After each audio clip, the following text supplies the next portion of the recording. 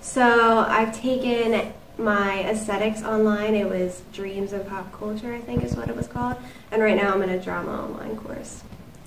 Cabrini has been integrating online classes into the curriculums of most majors. So the pro is that like you don't have to get up to go to class every week, and it's kind of like do it at your own pace. But the con is also that like you have to do it at your own pace and make sure that you get all your assignments turned in on time and like just keeping up with everything. For the most part, when I ask my professors questions, I normally just shoot them an email. They respond pretty quickly, and if anything, like they post their syllabus still, so I can see their office hours and go talk to them if I have a question that needs to be asked in person.